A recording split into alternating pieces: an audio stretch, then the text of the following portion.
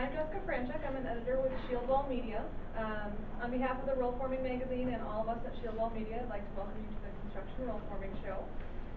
We're offering educational programs, as you can see, and launching the Construction Rollforming Association as part of an effort to help encourage best practices and grow a safe and profitable industry. I'd like to introduce Drew and Jerry with Sherwin-Williams Coil Coatings, and they'll be presenting on Paint 101 and high performance. Well, I don't think the records are over. Take it away, guys. Thank you very much. My name is Drew Waldroup. I will be the MC here this afternoon. I'm going to sit here running through what is our high performance metal coatings presentation. We'll talk a little bit about why we paint, how the paint's made, how it's applied to the substrate, end uses, how it's tested, and then we'll finish up with some questions. And as we're going through this, I'd like to keep it discussion format. So if you guys have any questions, please feel free to interject when something comes to mind. Start with why we paint. A lot of times people just think it's for color or aesthetics, but it's for protection, decoration, to save energy. Total cost of ownership of your home can be highly improved by a solar reflective coating on your roof, and hide metal defects of varying types. Difference between coil and extrusion coatings. Coil coatings are coating applied to the flat sheet of metal in a continuous process. It's a pre-painted, post-formed application, whereas extrusion is various aluminum profiles and it is coated after the fabricating process. Let me interrupt for 1 second. Would you guys be all right sitting in the dark so you can see the screen better? Sure. All right. Fantastic idea. I think it'd be a little better. Bear with me for a minute. How's that? Is that better? Great. All right. Okay. So what is in a coating? We have some real life visual aids up here that we'll speak to, I guess, when we turn the lights back on here. But coating components, pigment, which is the color, which is what most people see, but is actually the smallest part of the total coating package. Resin, which is the binding agent or the glue, that's what really gives the coating its substance and its different physical properties, where we distinguish between polyester, siliconized polyester, and PVDF coatings. It's the resin types that make those differences. Solvents that add fluidity, it's how we paint it, how we thin it out for different applications and different coil lines, and additives. Flow mods, different additives have to be added to, depending on which coil line we're running it on, or again, depending on which particular coating technology we're speaking to. Go ahead, Jerry. So if you went to a paint store, you buy a gallon of paint, this is basically the same thing you would see. It has those 4 major components in it in a gallon of paint, except that what you're using at a paint store or a Lowe's or Home Depot, that you'd be putting it on with a roller or a brush net and air dries. Our coatings are baked on at high temperatures of 450 to 465 degrees Fahrenheit on the coil, on metal. Our coatings are made for metal only, not for wood surfaces or drywall or any of that. This is all for coatings that are put on metal substrates. Yes, when I speak to someone at my child's soccer game, like, oh, you work for Sherwin-Williams, we love the Dove Gray, but the fingerprints. I'm like, no, that's not what we do. I tell them, think of a big giant piece of roll of metal toilet paper you see running down the road on these big rigs. That's what we paint, and that usually drives it home a little easier than coil coating. But putting in perspective, these coating technologies are all put together in a layer that is thinner than a human hair or a cellophane wrapper on a cigarette package. It is thinner than those 2 things here. And then all the, go ahead, Jerry. So guys, how many of you use painted metal right now? Everybody in the room? Well, think about that metal substrate, and it's painted. So with the primer and the top coat on it, that's the thickness of it, equivalent to a strand of hair. I don't know if there's any smokers in here, hope not. Everybody's kicked that habit, but I brought a piece of wrapper for a cigarette pack. So if I take that cellophane paper off that pack of cigarettes, it's 1/1000 of an inch, 1 mil. That's the total thickness of the paint that is on your metal. So think about it, that's the total thickness. Not like an automobile that would have multiple layers and coats on it like an automobile finish or your Jeep or your truck, and that is much different for thickness on the coating on the metal building, on the roof, sidewall, or roof panels. This is a breakdown of the components again and their individual functions. Without reading through each one of them, you can read. Like I said, the resin is the binder. That's really the base of each coating technology. So your durability, the hardness, flexibility, all of those things, those functions are found in your resins.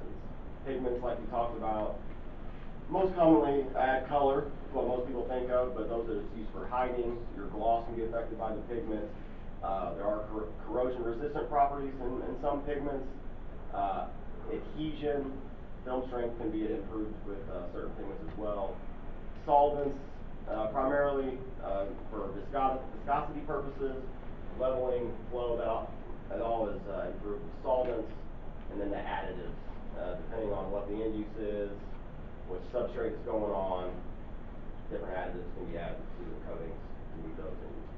Now, we're not going to try to make you chemists, but for example, everything you see here in the solvent family in here is very critical that we add to the paint, because when it goes on a paint line, how many of you ever seen a paint line on?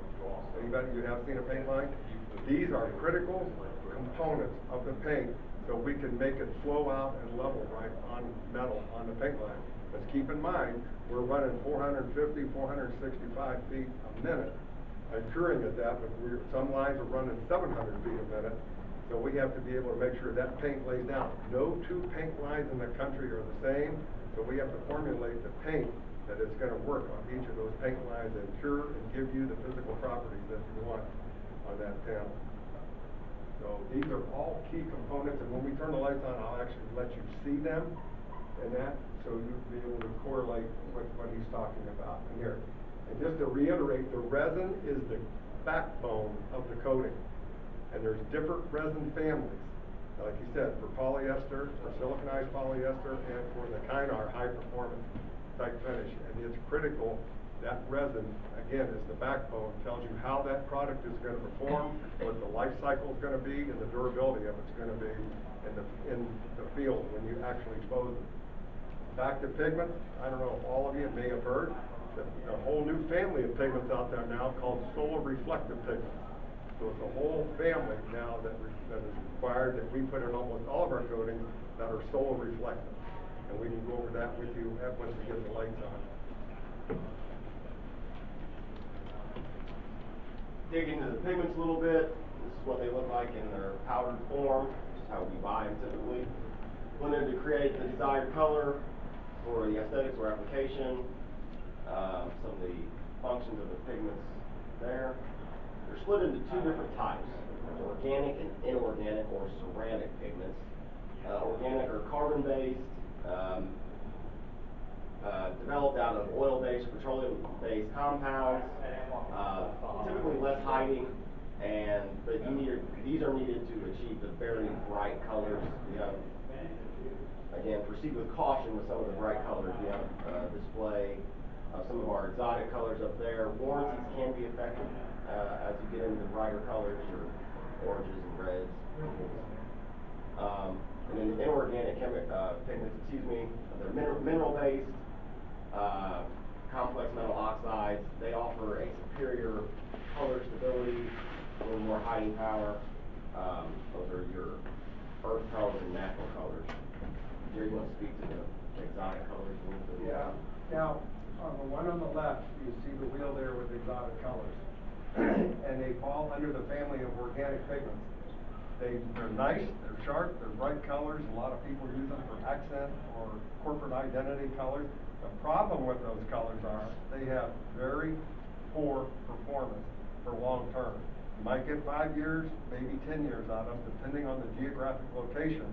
And that you'll see something that will weather very well in Ohio, but if you took it down to Florida, it may only last 3 to 5 years.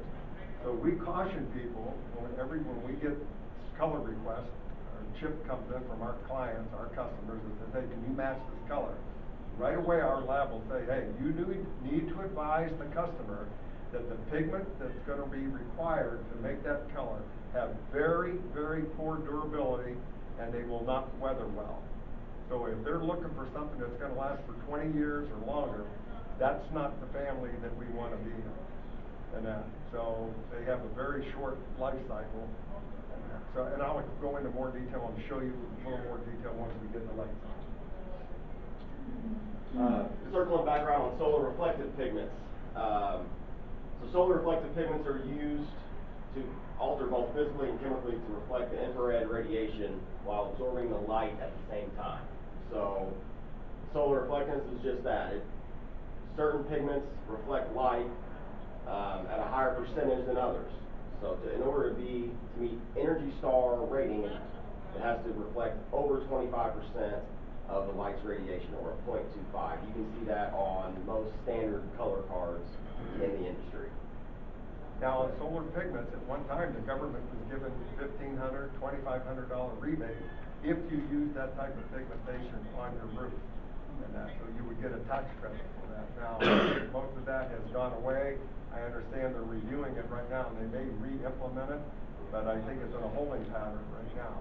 So when that started, and it started on the West Coast and worked its way towards the east, is that all of a sudden people said, hey, we need to have solar reflective. It has to meet Energy Star requirements. The architects now started writing in all their specifications and that. So we had to develop and work hard with R&D to come up with a whole family of pigments to give us that solar reflectivity. So it's a whole family different than standard pigments. And it also varies for steep slope. There are more colors available, and SR values for steep slope. White is the only one that meets otherwise. We have some that other colors, that are earth colors, that will still meet the Energy Star requirements. Again, this is strictly for roof applications. That's where it deals, not on your sidewall applications, strictly for roof. So we've had to work very hard to develop a whole family of pigments, because very few people want a white roof.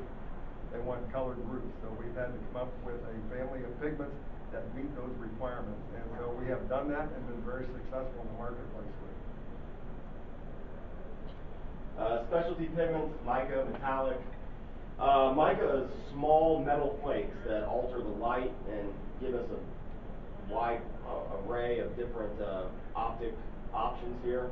We have micas and metallics, and when we turn the lights back on, we have several different samples up here of the different fluoropolymer-based metallic, mica, color shifting pigments, and intense sparkle. Those are Sherwin-Williams named are the Nova, Rustica, and Chameleon. So we have much better demonstrations up there than what we can show you on the slide there. Right.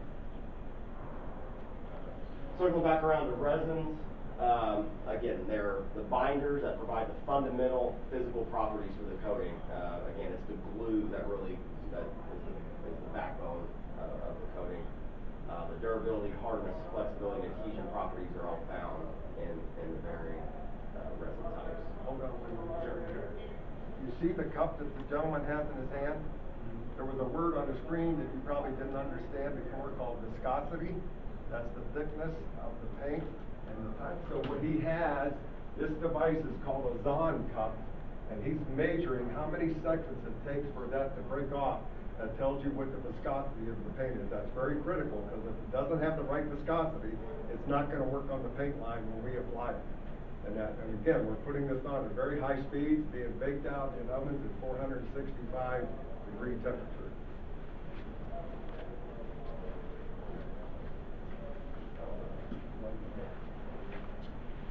Resin types, we touched on it briefly, but your standard polyester, generic polymer systems, limited weather performance, colors can vary. Your typical end uses are, you can see here the downspouts, your gutter, or interior liner panels can be your standard polyesters. these resin types do not hold up well to UV degradation. Whenever you touch a downspout and you get the chalky residue on your hands, that is the aftermath of the UV rays actually baking out the resin out of the coating, and that's what that residue is left. That happens quicker with polyester. Is the easiest way to put that. In other words, the UV sun will penetrate down through the coating and cause it to oxidize, and you'll see the pigment run off. Some of you have seen old aluminum siding at home, and they have brick on the bottom, and you've seen the white run off, the chalk on the brick. That's what happens. People think it's a self-cleaning process is taking on, but what's happening is the pigment is eroding from the weathering and the oxidation, so it's running down. So, and again, you gotta remember, it's only on there the thickness of a strand of hair. So we caution people, don't go out there and scrub the side of your siding with a hard abrasive or brushes or Brillo pads or anything like that, because that's the only thickness you have on that paint on there, so you gotta be careful. Otherwise you go down to bare substrate, down to the bare metal. Next is what they call high standard or siliconized polyester, referred to as S&P. In the industry, our trade name is Weather XL or Sherwin-Williams. This is what you see primarily on your metal building, your agricultural end uses, ag panel as it's referred to. Provides a harder surface, is better with color retention than your standard polyesters considerably. Good weather resistance, exceptional hiding of substrate, and a lower cost versus the PVDF, which we'll get into shortly. Jerry, you want to touch on anything there? Yeah, this is probably our biggest product line in the ag business. So I don't know how many of you are using coated metal. How many of you know what S&P stands for, or you understand what siliconized polyester is? Okay, some of you are saying yes. So that's probably one of our biggest bread and butter items, and we offer a couple different looks in that. And I'm not going to try to go off on a tangent, but we offer a smooth finish on that, and we have recently developed in the last couple of years a product called Crinkle Coat. I don't know if you're familiar with that, but it's got a textured finish on it, which has become very popular in that market, especially for roofs and that. So when we look at these three categories up here, we see good, better, best. So if we wanted to classify. So that one there in the middle is probably the biggest one for ag. When we get to the one on the right, not to get ahead of my partner here, but the superior performance, the 70% PVDF, that's the high-end architectural product with the best pigment, the best resin, the best performance in the marketplace. That is the premier product in the marketplace for those end users. But we have people who use that for roof. They also use the S&P for roof. Both coatings. Yeah. PVDF, they do offer a much stronger color retention. It's quite a bit more flexible as well than what your siliconized modified polyester would be. So standing seam applications, PVDFs are recommended. And you can see the characteristics where they have excellent weathering, outstanding color stability, and that. So that product has been out for almost 53 years. And that product, and that's a special resin system, PVDF polyvinyl coating. Not to get too into the weeds on warranties and such, but typically your PVDFs will have a less film integrity warranty than what your S&Ps will, but a longer color retention and chalking warranty. And also how to say this, the color does not have to fade as far in a PVDF to be a warranty claim in your PVDF. So, I'm sorry, nobody wants to hear the husband. I turned that on. So yes, as I was saying, the fade does not have to fall as far in your PVDFs as compared to your S&Ps. The delta E measurement is much less. So, like I said, the color retention is really what the PVDFs are known for. There we go. Breakdown of the resin comparison. You go down to the 5th line there, you can look at your film integrity, your warranties, 5 to 20, 10 to 40, 20 to 35. Us as coating manufacturers certainly want those on the strong end of those guidelines. Weather XL comes with a 40-year film integrity warranty. Our fluoropolymers, for the most part, 35-year film integrity warranty. As you can see, good, very good, and excellent on chocolate fade, weathering, gloss retention, etc. What we mean by film integrity is chip, peel, crack, glisten. That's the four characteristics of what we call film integrity.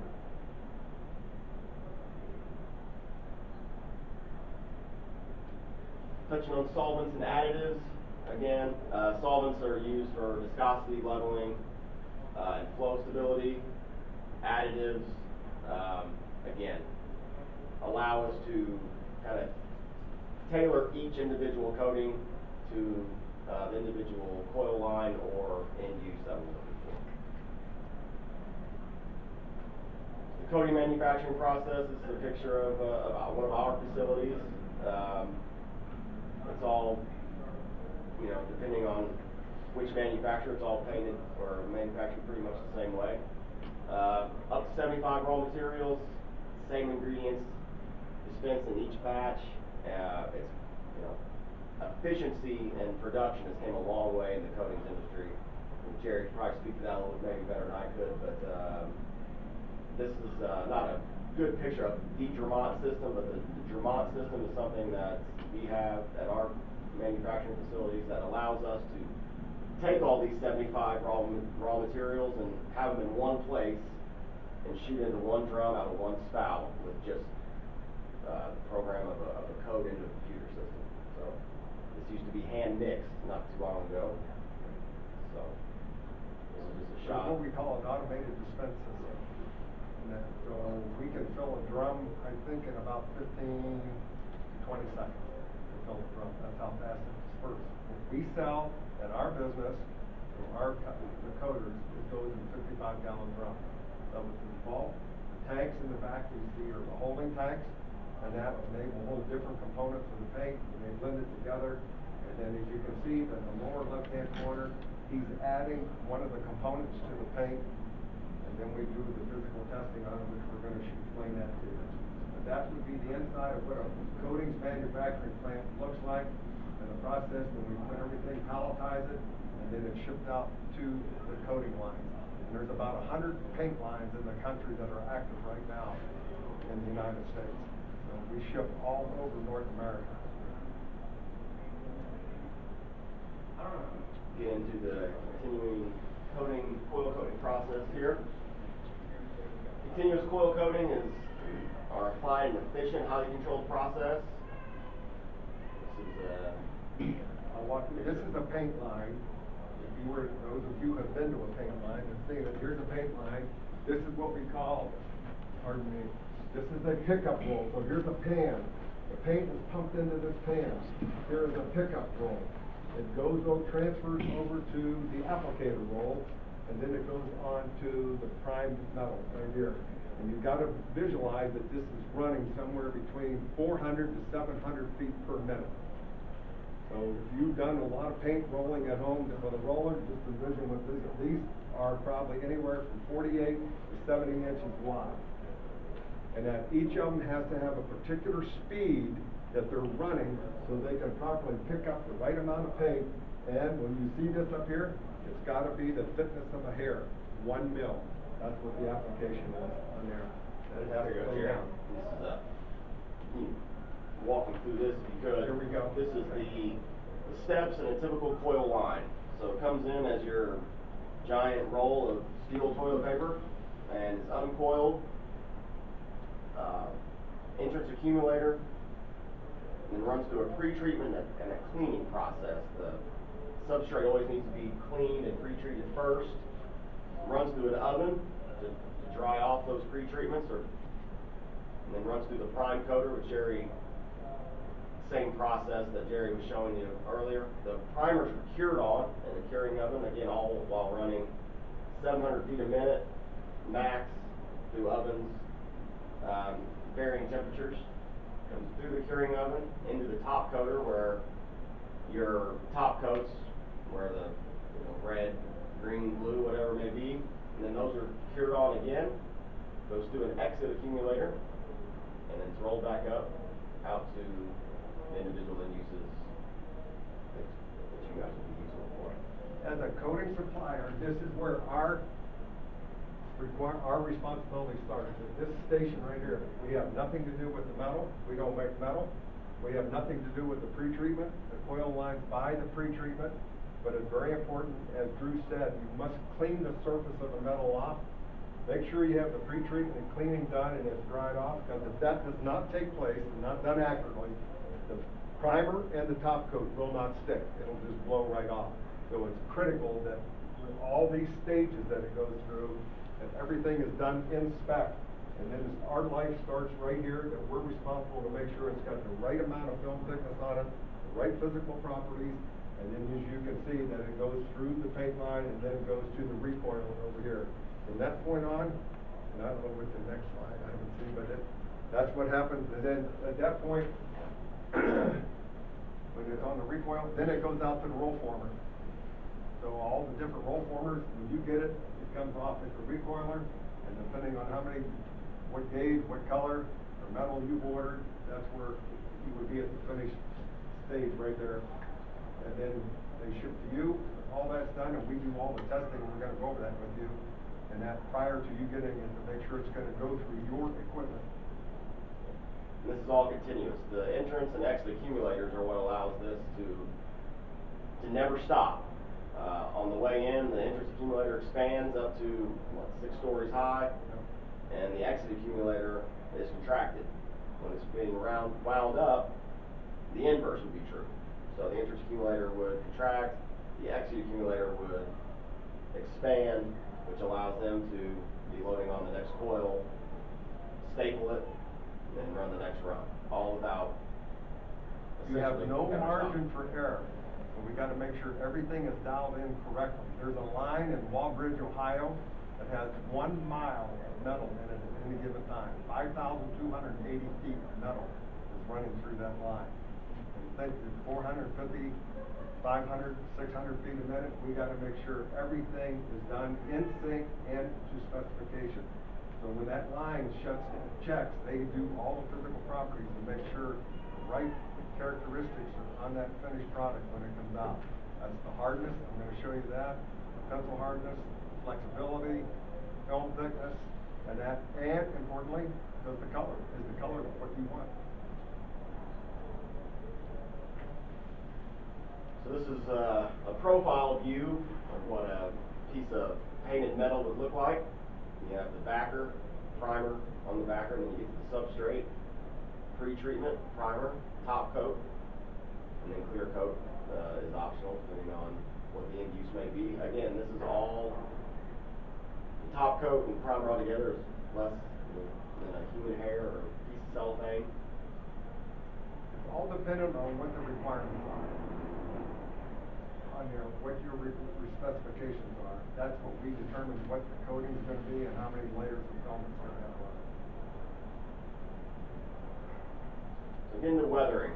Exposure to ultraviolet light is what affects the color and durability of any roof or metal building project. The coating industry is constantly testing and evaluating how weather interacts with the paint. We'll show you that. Our testing facility is in Fort Myers, Florida. We have a couple of slides that touch on that. And it's a combination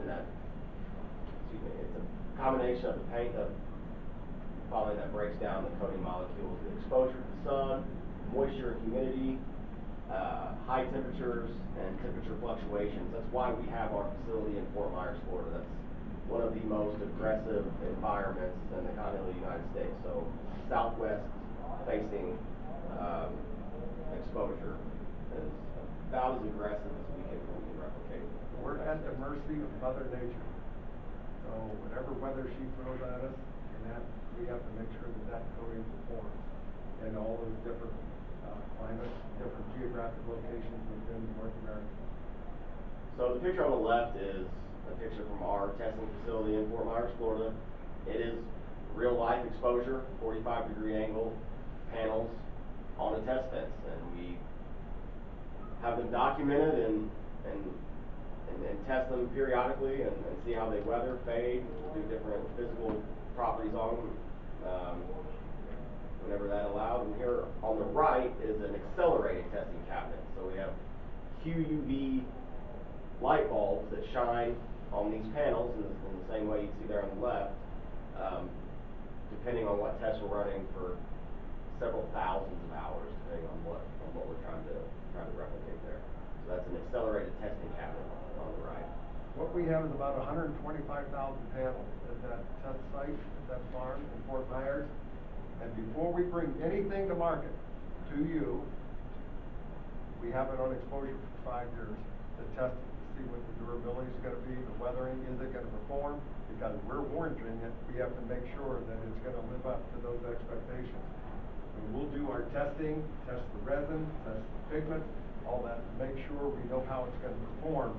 And Fort Myers gives us an ideal location because it's constantly getting high temperature UV, moisture, rain, wet and dry cycles all the time. So it's an ideal site to test what the performance criteria is going to be for a coating and what the life cycle is going to be. Those cabinets on the right that he just showed you, they simulate what happens out on that fence, but it's accelerated and it's kept in hours. And they're cabinets that have chemicals in them that emulate what's happening out in the environment. There's a big picture of the test site that you can see that covers, I think we've got about 40 acres there, and there's just, like I said, 125,000 panels. And you can see the variations in color. We're monitoring that, we're testing those and saying, okay, this is a keeper, this one's got to go. These pigments are not good, these are the ones that we're going with. And it tells us what the performance is. You can see the magnitude of how much the testing affects or impacts what we're going to come to market with. We have panels out there, Jerry, 50 plus years old now, yeah, from going back to some of our original fluoropolymer panels. We had more. Some of the weather, Hurricane Andrew in particular, destroyed our Daytona Beach at the time. Daytona, yeah. So this is what we had left. We have had some damage to a previous Fort Myers facility, but we still were able to keep a few racks worth of the really old ones are still out there. So there's panels on those fences that are probably older than everybody in this room that made. So, and they're 30 years older than this gentleman right here giving you the presentation.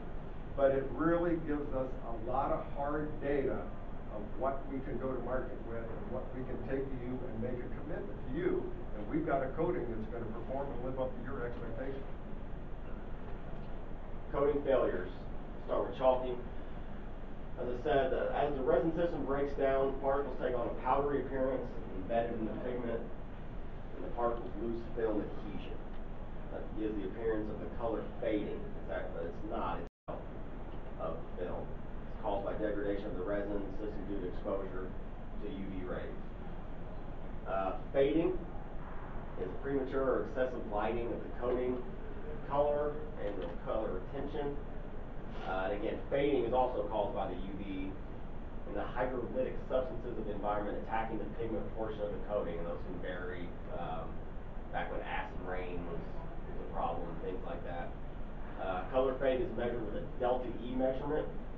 When we come out to a job site or a claim situation, we will, looks like an old Kodak camera that you would just press on the substrate, and it measures the light reflection with the delta E measurement. That's how we measure fade. Then we'll detect the difference is about 1 delta E. I know that's Greek, and we're not going to get into a chemistry class today, but it's important in that we're able to see what the exposure is, and that instrumentation we go out to the field will tell us how much of a fade has occurred. Is it premature, or is it within spec?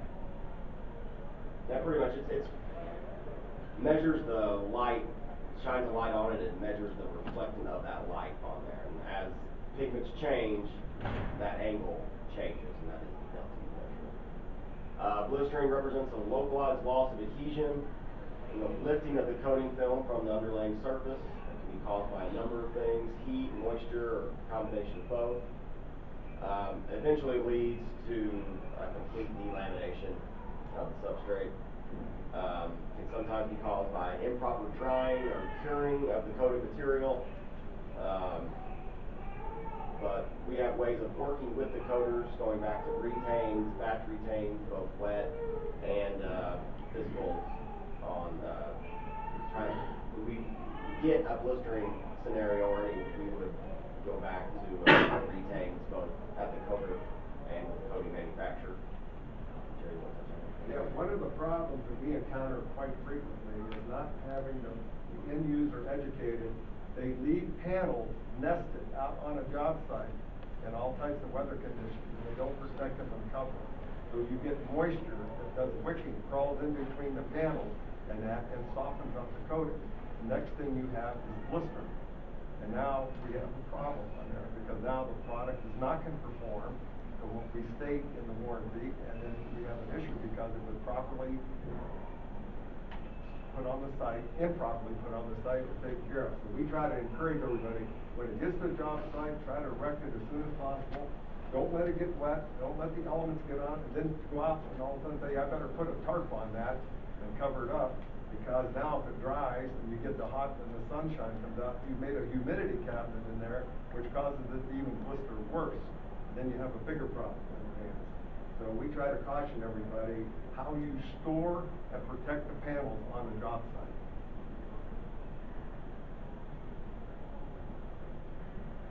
American Standard testing, outdoor weather exposure, retention of color and gloss, solar reflective, UV. There are a litany of different ASTM testing out there.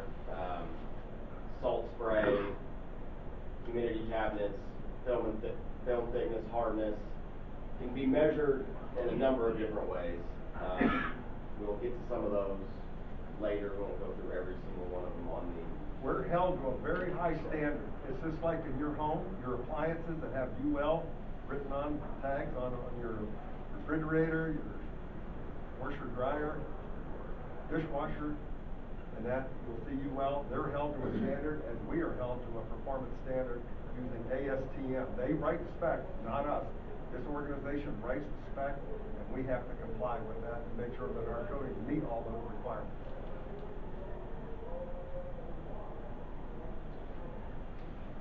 Factors consider when specifying metal coatings: geographical location is key, natural elements and weather, substrate, end use, desired color, desired warranty.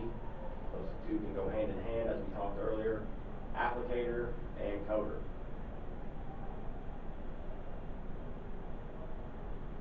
As Jerry was talking about, the essentials: keep dry, store the coils on a clean, smooth surface, avoid handling damage when possible, use as quickly as possible.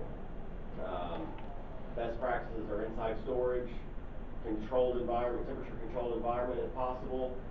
Again, avoid condensation buildup, use dedicated storage facilities, and avoid double stacking of coils if possible. Jerry, want to touch on anything there? No, that's good. Again, touching on sheet storage and handling. This is on the job site, as Jerry was talking about. Number one, mission critical: keep dry, avoid handling damage that can lead to film integrity issues. Use promptly, again, use as quickly as possible. Inside storage, temperature control, some of the things that we've already talked about.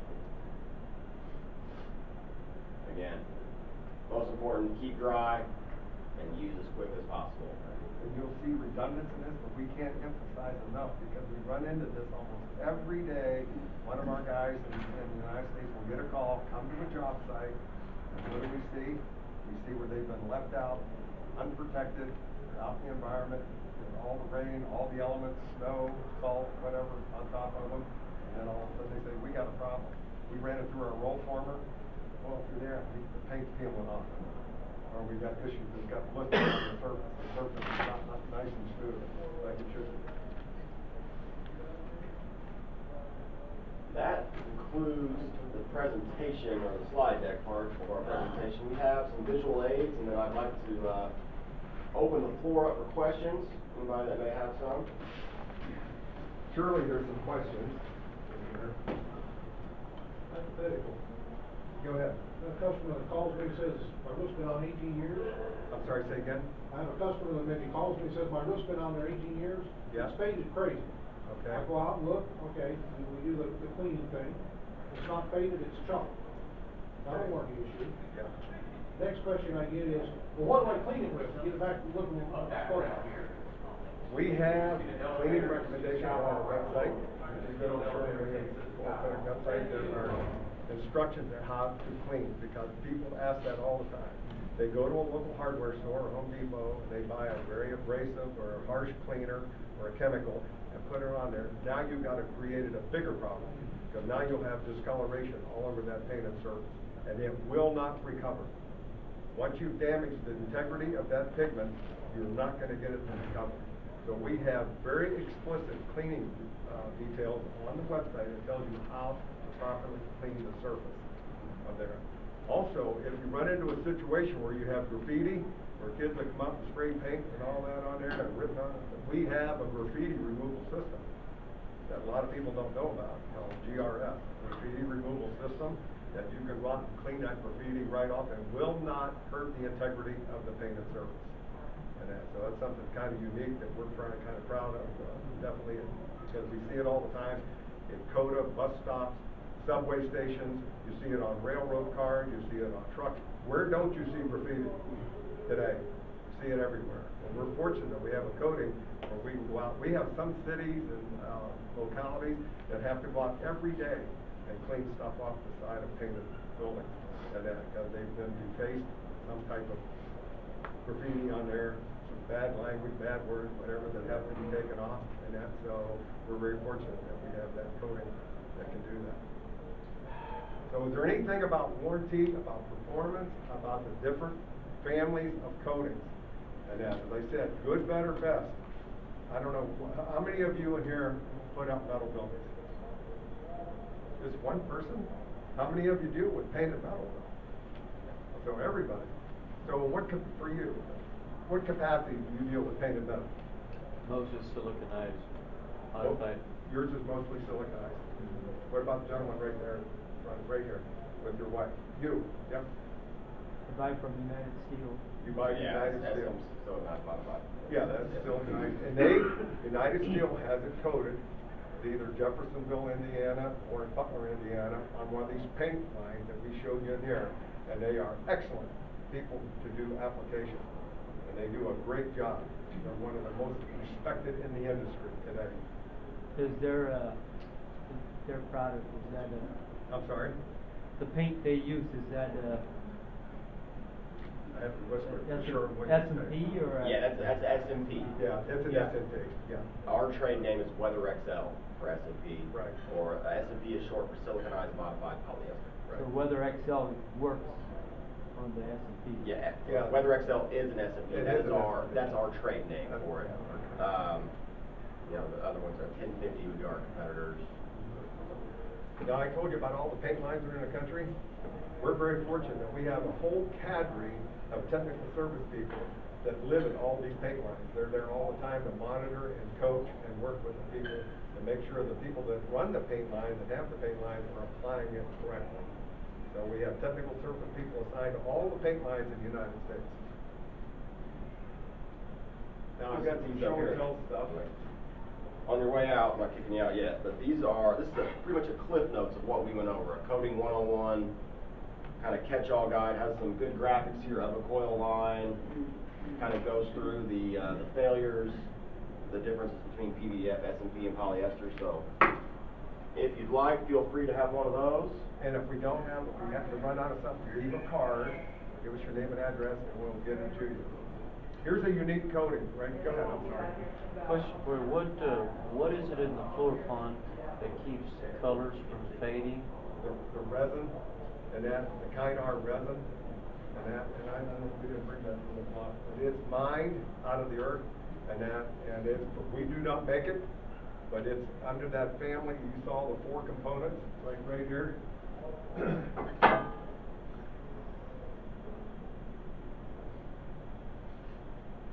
is this one right here called the resin. So this is really the critical backbone of the paint.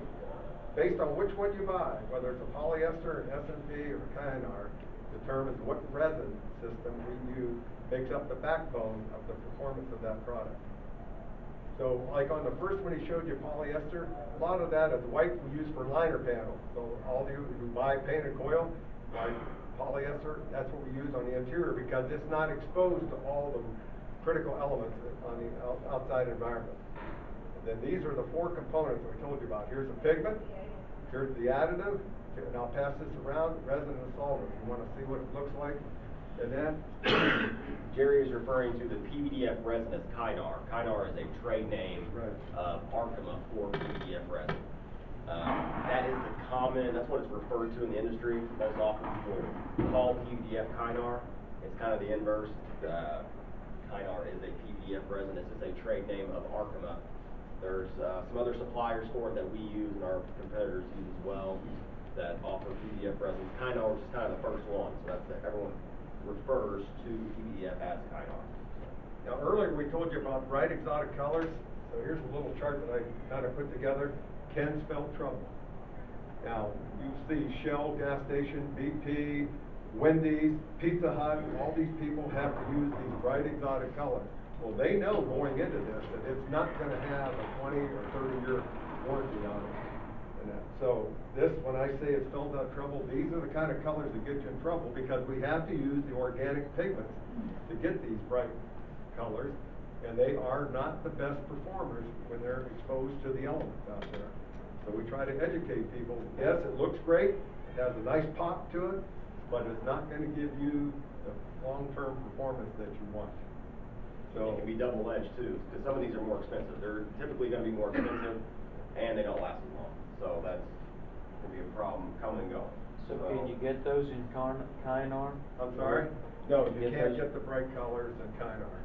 We do have a product called Valflon that we can make some bright colors on, but I got to tell you, it's very, very expensive. Very expensive. We delivered in a Wells Fargo truck. Here's a unique coating right here. I don't know if the light does it justice, but this is something new in our family that came out a couple years ago called Chameleon. Now I have this particular panel came off of a good friend of mine. He's a president of one of the big panel manufacturers in the country. He did his entire house in this product. It's called Chameleon. I know you shake your head, but what's unique about this is that if I would have had the proper light source, it's constantly changing color every time the light hits it. If you can see it, how many different colors, special effects and that. He did his entire house of this. And all day long, traffic is coming by his house, people are stopping, watching. He's in Sacramento. As the light source changes, the sun changes, his house is changing colors, all four sides. As different light sources hit it, it's changing colors all day. I know you shake your head, but I'll tell you what, it's funny because when I was out there with him, when they were erecting the house, the Department of Natural Resources said that would be great, that's a great thing, and so they decided to do their building out in Sacramento because they wanted it, because it's unique to the environment, because it's constantly changing colors, and not just a standard old block, earth tone type color that's out there. Now, here's something that also we do, print coats. So you put a base coat down, you put an ink over top of it, and you get a wood grain finish. So we have different products that can give you that appearance, to give you a print coat. You'll see how many people, well, probably not in here, but there are people who have above ground pools, and you see all the skirting around the pool, wood grain, they use this product. Keep in mind, our coatings go over aluminum, they go over hot dip galvanized, and they go over galvalume. So all metal substrates we can apply the coatings over. And every one of them, we recommend you put a primer on and then the top coat. But total thickness for the primer and the top coat, again, 1 mil. So this is what I'm talking about. So you can't expect it to be bulletproof. Beat it up, because that's the thickness of it right there. I took this off of some guy. I tried to get him to stop smoking, so I took his thing off. But that's the thickness right there. That's 1 mil. So when you're buying painted metal, that's the thickness right there. So you got to be careful in handling it. and storing it, and when you're erecting it. All right, what else do we have here? I wanted to show you, people ask, why do you need a clear coat? We have coatings on here where here's the metal, the bare substrate, here's the primer, here's the color coat, then we put a clear coat on top of it, because some colors require a clear coat. We have some people who have specifications say, I need that film thicker than 1 mil. If we're doing a government job, they'll come in and say, we need 2 mils, 3 mils, or 4 mils for some of their military bases. So we have to have coatings, and we have a whole family of coatings that can meet those requirements. So we can put on thicker. There's another product that we didn't even talk about on here. I don't know if you're familiar with it. It's called plastisol. I don't know if any of you ever heard of it. But it'll go up to 8 mils, 12 mils thick. And that. So, and sometimes we'll recommend that for putting on steel mills or heavily corrosive environments where they're making products where there's a lot of chemicals and fumes inside the building, and we'll tell them, because in the mind of people, they're saying thicker is better. That's not always the case. It depends on the application and what the installation is of the facility that you're building. All right, let's see. Here's another product that we came out with. I'll pass some of these around. Nova with a sparkle coating. I'm going to pass that around. So again, people use these for accent colors, corporate identity, and that, but these are very unique. We put a special slate inside those, in that coating, to give it that appearance.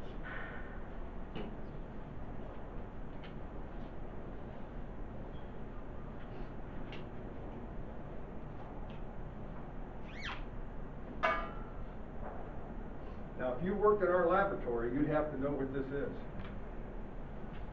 And it's not a stick to beat you with or a club. My dad used to have one. Your dad used to have one? Let me see your backside, I'll tell you. So, this is called a draw bar. So when we get a color chip from somebody, one of our customers, and we have to make a color for them, match it, we have to take the metal, put the primer on, and this is what our lab has to do, because each one of these are gauged to give you a certain film thickness. And that, it's like piano wire wrapped around this bar. And they very slowly slide this down on there, and then they put it in an oven and bake it out, and then we have instrumentation that measures it to make sure we got 1 mil. But everybody in our lab uses this when they're matching colors. And we probably have, what, 30, 40 different people that do nothing but color match. We do 1,500 to 2,000 color matches a month. And that, so that's a lot of color matches. But this is a very put paint on, draw it down there, and then we will put it in an industrial oven, and a little bit smaller than the display screen there, and for depending on what the end use is, a certain amount of time, usually around 30 to 40 seconds, and temperature is how you can get what fluctuates color as well. So if we're looking to dial in a certain color, heat can affect that, so how long we put it in the oven. We didn't go into that on all the instrumentation that's used both on a paint line and our laboratory, but it's synchronized. Our equipment mirrors the equipment that's on a paint line, because we have to give them the same results that we're getting in the lab. Here's just a little brief of some of the physical properties we do. We have a thing called a reverse impact device that drops a bullet down on there and pops the panel out.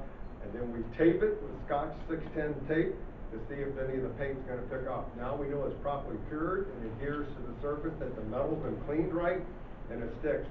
We take MEK, which is you can buy that at any of the hardware stores, a very harsh solvent, and we do 100 rubs on there with cheesecloth and that to make sure we got the right cure that the paint will pick up. So there's a multitude of tests that we have to do on every panel before we ship it out to the customer, because we know it's going to go through that type of equipment that's going to be harsh and tough on it, and it's got to be able to withstand that.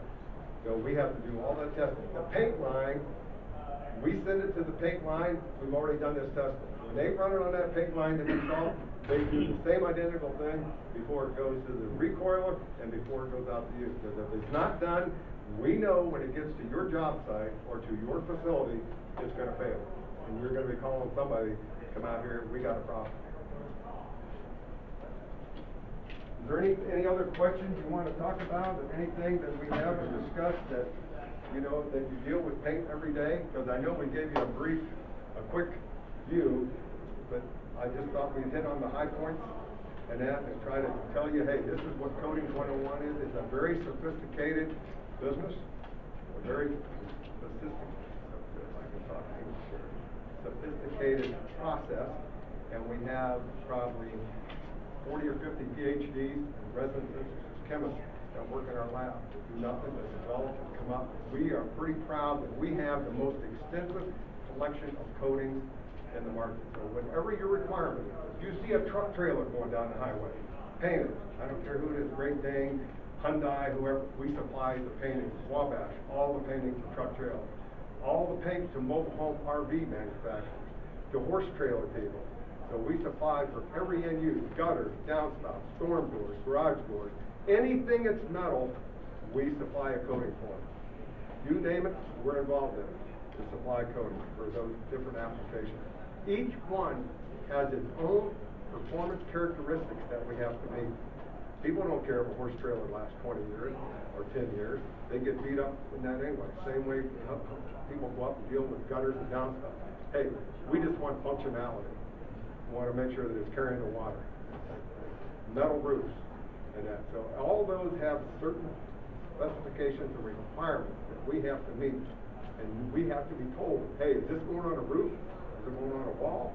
Is it going on a truck trailer? We do all the appliances for Westinghouse and GE and all those in your home. We supply all the coatings for every end use where there is metal used, we have an application for it. So I'm sure you're tired of hearing me blabber. So if you have any other questions, please feel free to ask. Yes. Got a quick question All about, right. so we've started purchasing metal from another supplier out of Chicago area.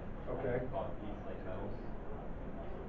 Okay. Basically, the metal felt thinner, however, it was miking out the exact same as coated metals, McElroy. They were all within a certain variance. When you're micing it, did it have the coating on it, or were you micing it as the bare substrate? No, it did have they all had the coating. They all had the coating? Yes. Okay. However, if you put that 1 square foot of East Lake Metals metal on a scale versus CMG or McElroy's metal, CMG and McElroy were heavier. Are we talking hot dip galvanized? Are we talking galvanized? Do you know what the substrate is, which metal it is? Galvanized. Probably galvanized, because that's what McElroy mostly is. So in that, how are they miking out? Are they making up their thickness in the coating, or how are they miking out? Typically, the coating is the same, but you have to look at what metal. So if it's galvalume, or if it's hot dip galvanized, you're looking at G40, G60, G90. So there's different variants than that of the galvanizing is on the surface of that metal. So I'm not sure exactly what you're be getting. Maybe the actual. Yeah, so I'm not familiar, but that's how when they mic it out. Yeah.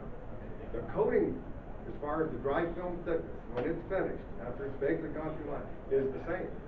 So we're looking at 1 mil, regardless of the metal. There's not going to be any coater that's going to be looking to put extra film on it. No. That's, you know, and you more can, cost for them. So yeah, it's probably the treatment, like you say, the galvanizing, the galvanizing sink, maybe. you can put too much top coat on it, and then you start to go the other way. You drop off, and you lose the physical property. So it's very critical that you keep it in that window, getting the proper film thickness on it, or you can have not enough, or you can have too much. So it's critical that you have the proper amount. Any other questions? Yes. Film hardness in regards to scratch resistance. I've had a few complaints over the years about them, and I noticed that most of them had to do with PVDF coatings. That's correct. Is that known as a softer resin, or was it that particular resin? Absolutely, you hit on all cylinders. It's soft. Kynar is a softer resin than polyester family of SMP or poly. They're much harder than that. And this is a thermoplastic resin system, and it is soft. Yes, it has better performance, but a lot of people who use Kynar, or our trade name, put peel coat on it. Are you familiar with strippable or peel coat? A lot of people in the industry will put that on there to protect the surface. So when it gets to the job site, you don't have it. So when you're dragging the panels off, you're not scratching or abrading the panel. See what that? Plastic though. Right, yeah. So they do that, but there's nothing we've toyed with it and played around with it, what you can do with that resin to make it a little harder. We have one called Fluorofon Extreme, so we have been able to increase the toughness of it. But that is one of the inherent characteristics of Kynar or 500 fluoropolymer finishes. They are softer than the other family of coatings, polyester coatings. And also, they're more flexible as well, which is also a benefit to some of the architectural uses. Standing seam end uses doesn't have more flexibility. Yeah, they're real tight radiuses on there, so it gives you more flexibility. Polyesters and SFPs are much harder, so you're not as flexible.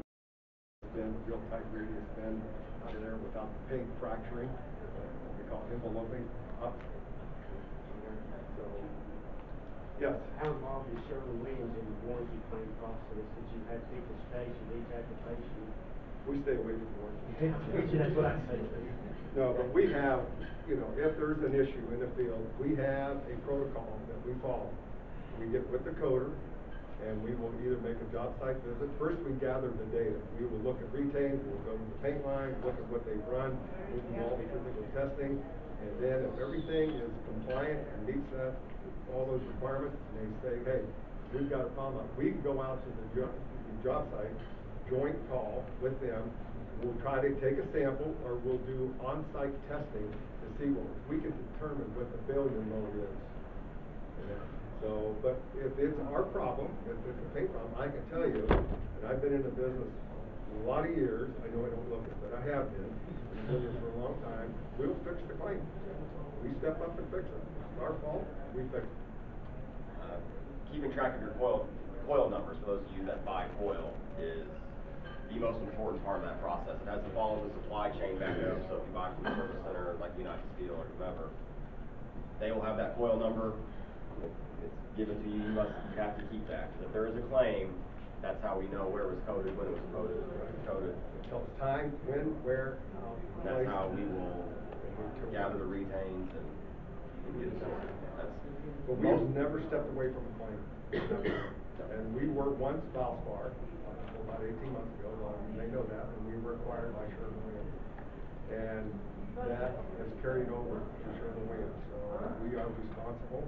So if it's our issue, our problem, failure to do, improvement in we will fix it.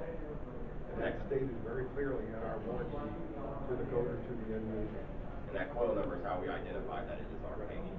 Usually in a claim situation, if something goes south and the customer's unhappy, it usually comes back that we can't figure out who painted it or where it was painted. Right. All because for some reason the coil number's been lost or someone's been out of business or something. One of the things I want to caution you about today that happens quite on a more frequent basis than we like is people will say, hey, I'm getting a better price from this guy and he'll get me this color. And all of a sudden we're mixing same color, mixing two different paint suppliers on there, and now you're going to have a horror story on your hands because you're going to get differential weathering because we don't make the paint the same way. So our competitors have one way of making it, we have our own way of processing and making coating, and we highly encourage you, don't mix and match other sources unless you ask somebody, say, hey, is it the same system? Is it a Valspar Sherwin-Williams system or the brand X? Because we don't want to mix it. Yes, it looks the same day one, but I can tell you 5 years, 7 years down the road, you're going to have differential weathering and it's going to look like a quilt with different colors on there, and you don't want that. Yeah, go ahead. Some of the roll formers are making a big deal and bragging on heating the panel before it's roll formed. It's supposed to help film integrity. Can you speak to that? Is it beneficial or not? Well, there's probably a mixed bag of thoughts on that.